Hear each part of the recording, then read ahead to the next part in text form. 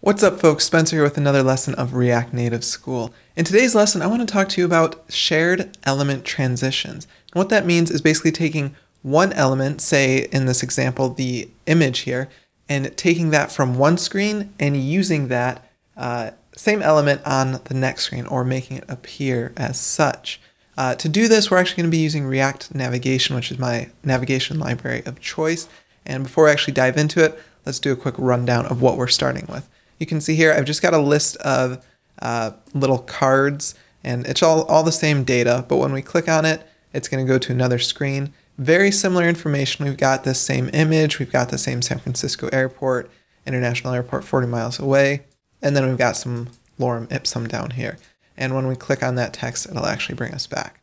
So what we want to be doing here is using shared element transitions to use the image and then this information about the airport. And basically, instead of this transition where we see both of the pieces of information on each screen, we're going to go ahead and basically carry that from this list screen to our details screen. To actually accomplish this, we're going to, like I said, use React Navigation. And we're going to be using another navigator on top of React Navigation called Fluid Transitions. And basically, it's a navigator that you're going to use just like a stack navigator. It's built on top of a stack navigator, and it's going to allow us to use that shared element transitions really easily. So in this project, you're obviously going to need to have React Navigation installed to go through that process. And then to actually install Fluid Transitions, you just need to say yarn add or npm install React Navigation Fluid Transitions. And then let's go ahead and actually start implementing this. So what we've got here, we've got our index screen where we set up our navigator. We've got our list screen, which just is our cards. We render each one of those out. It does have an index. I'll note why that's important in a little bit. But you can see here just all of our static information. It's all just hard-coded in there. And then we've also got a details screen. Again, very simple.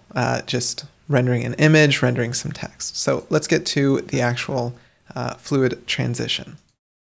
So what I'm going to do is import create fluid navigator from React Navigation fluid transitions. Basically, all we need to do is take this create fluid navigator and replace create stack navigator with it. I'm also going to delete these options because it doesn't matter here. A fluid navigator doesn't have a header by default. That's something you'll need to add. So now when we click through, it's bringing us over. Obviously, the transition's not there, but you can see all of our navigation logic is working the same. We're still using navigation.navigate and navigation.pop. So you can see API is going to be exactly the same. Now to actually get things to transition the way we want it to, we're going to need to go into the screens. And basically what we need to do is tell Fluid Navigator which elements we want to transition. So what we'll do, you can see I've got it here already, is import transition from React Navigation Fluid Transitions. Just like how we're importing create fluid navigator from React Navigation, we need to import this transition component. To use this, what we want to do is wrap the elements that we want to be shared in this component. So let's just do the image first. So we'll wrap it with transition, wrap all the items we want to pass, and then we need to pass the shared prop and give it a name. We'll just say this is the image. Okay, and then we need to go to the detail screen and do the exact same thing. We're going to import transition from React Navigation Fluid Transitions. We'll go down to our details. We see we've got the image here. We're going to go ahead and wrap that in our transition component. And just like before, we need to give it a name. We're going to give it the name of shared equals image. These names matter. That's telling us which property is going to be transitioned over. So with doing that, now when I press this, you can see the item just kind of carries over from one screen to the other, and it works going backwards as well. Now, it is important to note how this is working a little bit, and obviously the documentation is going to go into this in more detail, but basically you're limited on the properties you can change. So you can see here, I'm changing the width, height, and the border radius. Basically, the image size is 50% of the screen on the details screen, and then it's 25% on the list screen. So you want to make sure, basically, you can only scale images or transition them. So basically, things you would be doing in the translate property in your styles. Now, this may not be working the way I would want it to in using native animations in the animated library, which Fluid Navigator is actually using to implement this, because I'm actually changing the image size. So that's something you might want to note is basically things that happen in the translate property. So something like a scale, you could say translate, or sorry, I'm saying translate, I meant to say transform, in which you can do different translation things. So for example, you could say scale it by 1.2 or 12.3, and you can see here it's going to be this huge image. And when you use properties in transform, you can actually use the native driver for those animations, which is something you'll want to note, especially if there's a lot going on a screen. But anyways, let's take another look at this detail screen. Let's go ahead and do the same thing for this actual info block. We're sharing the same styles because you're doing a transition from one element to another on two different screens. They should look the same, obviously, and if they don't look the same, then that transition's gonna kind of glitch out for you.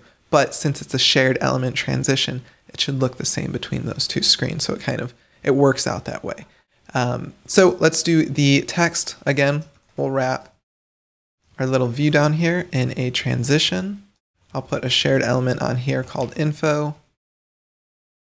Oops. We're going to go down to the bottom of this view. And now when we click it, well, obviously it's not going to work because we haven't added this shared info to the details screen. So if I go over there, wrap my info container, I apologize for the crazy indentations here. But if I put transition down there, fix this, okay. Now if I go and click over, you can see the text is kind of working and transitioning over as well. You can see the text is going down, the image is going up, it's transitioning over.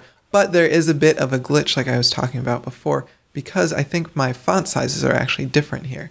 So to fix this little glitch, we'll go to the panel title here and the panel subtitle here.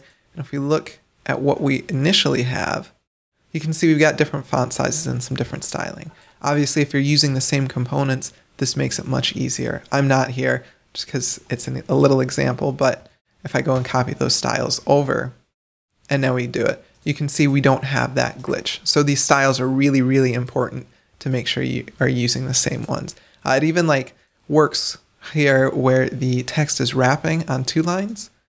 You can see it'll go ahead and transition that perfectly for us. Now we do have one issue. If I choose something other than the first one, we're using the elements from the first thing still to do that transition. So that's where this index is coming into play.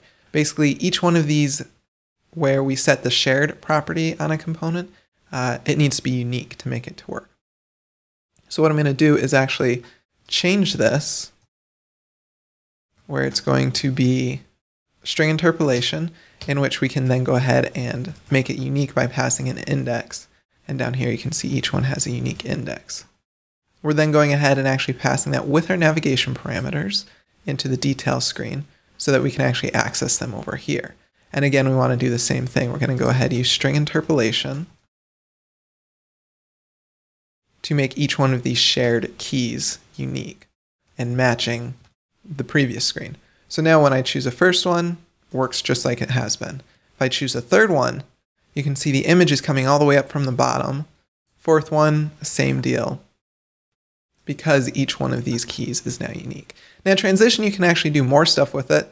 Say all of our text here, we want to animate how obviously the image and the header text are coming in from the previous screen.